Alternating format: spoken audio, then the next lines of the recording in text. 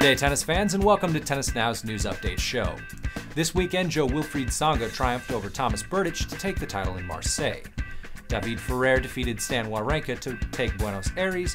Kei Nishikori and Marina Irakovic won their first titles of the year in Memphis. Petra Kvitova beat Sara Errani in Dubai, and Jelena Jankovic won her first title since 2010 in Bogota. This week, Novak Djokovic is in action in Dubai in his first tournament since the Australian Open. Djokovic is undefeated this year and will be looking to take the title from Roger Federer. Meanwhile, in Acapulco, the number 2 seed Rafa Nadal tries to take the title from the top seed and defending champion David Ferrer. Despite wanting to play less events this year, Federer has done his math and believes he can unseat Djokovic again, despite a deficit of more than 3,000 ranking points. It's definitely realistic if I'm playing great, but I really need to play absolutely great. While Federer is very optimistic, the climb will be a very difficult challenge.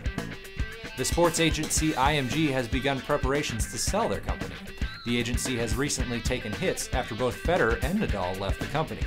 But still representing Djokovic and Maria Sharapova, IMG is okay.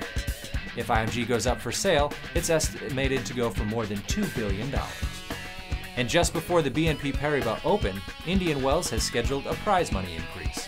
The increase will target the early rounds with no change at all to the finalists and the winners. The increase should target the early rounds, with the first and second round prize money increasing over 40%. That's it for us. Remember to check us out at tennisnow.com and follow us on Facebook and Twitter. We'll see you next time here on Tennis Now.